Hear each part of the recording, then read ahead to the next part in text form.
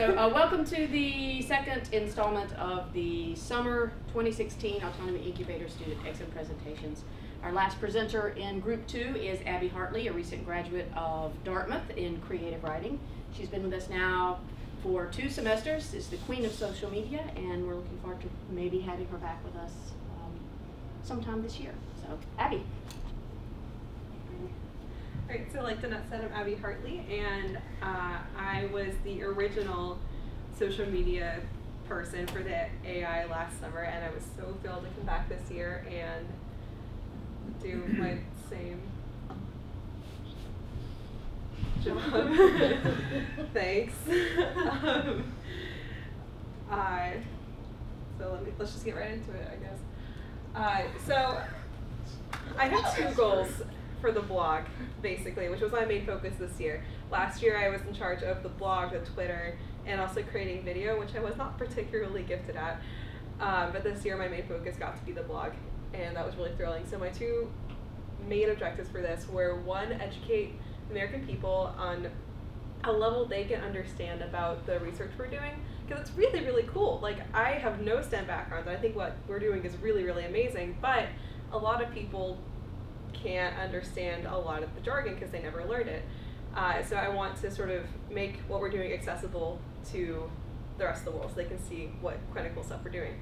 But simultaneously, I also want to promote the research y'all are doing to peers in like the community. So it's kind of a fine line to walk, and it's challenging, but I do my best to make sure I serve both those audiences. And also, while doing so, make sure I don't tell anyone that we fixed the moon landing.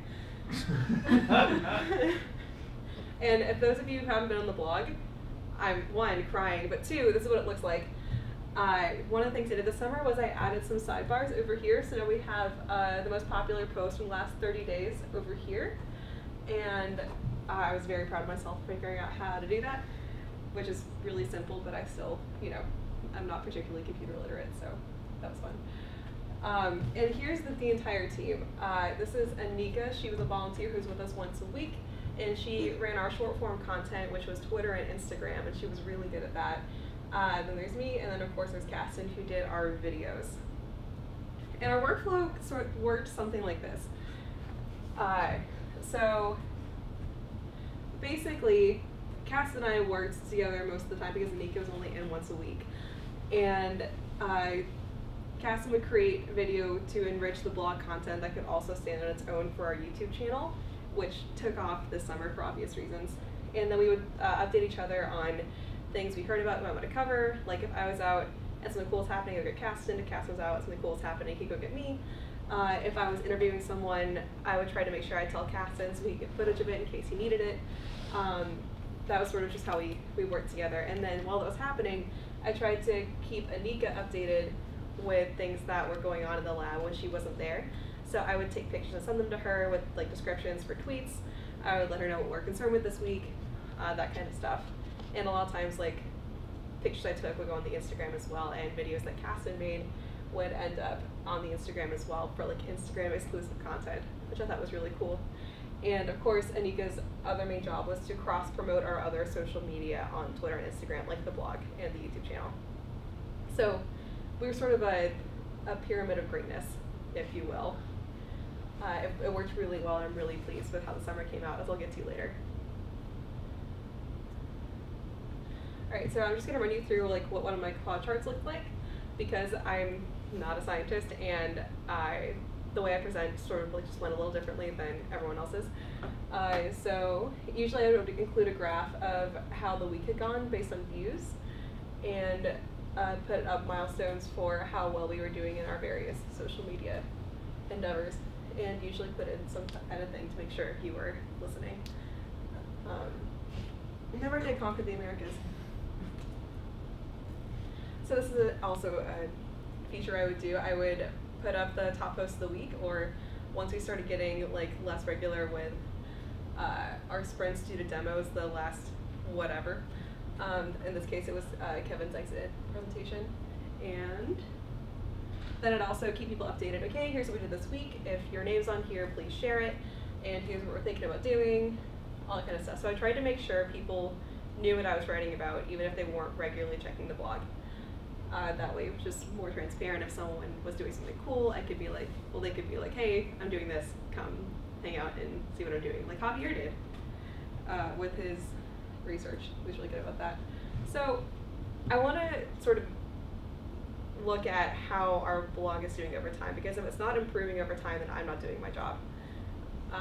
So last summer, before I got here, our peak was 144 views for a month, and then in my first month, it jumped from 31 in May to 598 in June, and then again to 2,820 in July 2015. So anyone want a ballpark? What do you think we accomplished this year? Like how well do you think we did in like our peak month, which is July? 5K. You're not wrong. All right, so last month, that's that big spike. We got 4,238 page views, which also gives us a total of almost 8,000 page views for the summer. And that's just like right now, which is astronomical compared to the rest of our history. So not bad, y'all. Not bad at all. Good job. You're doing interesting stuff and people want to read about it. I also wanted to look at what our top performers are, because that tells me something about what works and what doesn't.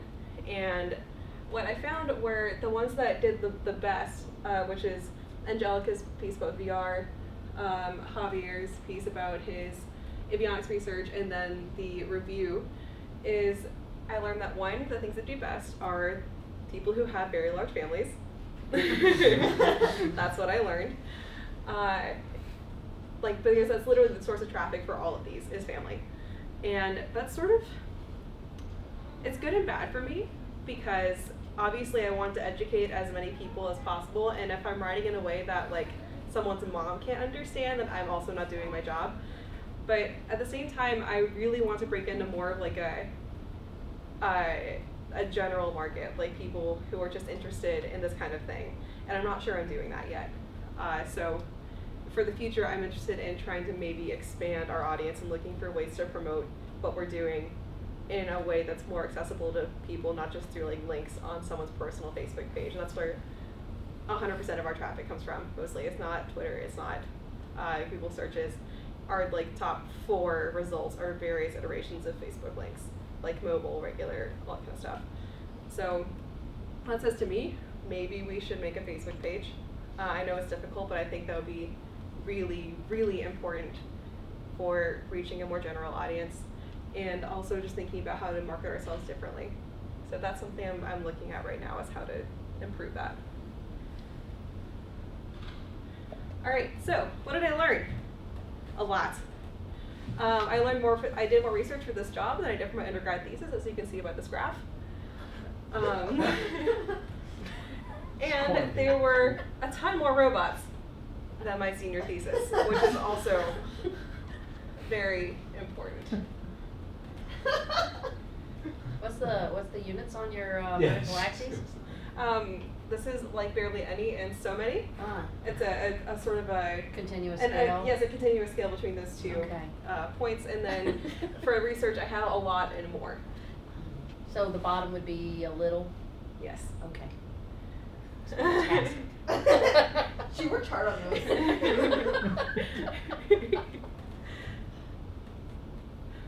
All right, and I also learned, again, just like last summer, I learned a lot about coding and math and flight mechanics, so now I can talk on a really high level about a lot of things most people with my degree have never ever encountered, which is really cool. I will never ever run out of dinner party conversations, so thanks for that. And I also figured out, I just confirmed for me that I love doing this. I love writing about like sort of STEM fields, which I never would have expected for myself. I used to love science before I found out I was really bad at math, and this has been a way for me to get back into that. So I'm just really happy.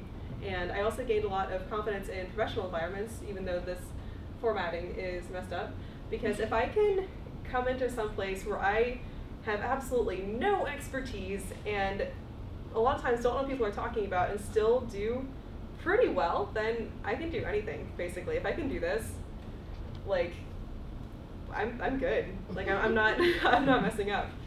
And I'm also, again, coming back to you guys once more in January, most likely, which means you will never, ever get rid of me.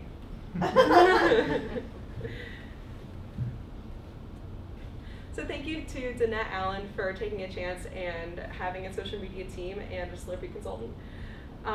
Thank you to Locke Tran for sharing half his PhD with me.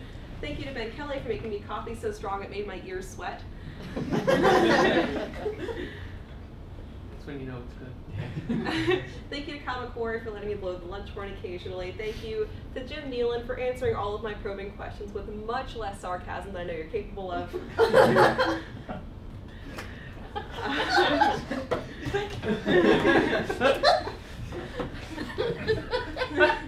sorry. Thank you to Zach Johns for launching my FTD racing career. Thank you to Ralph Williams for always making me wear my safety goggles.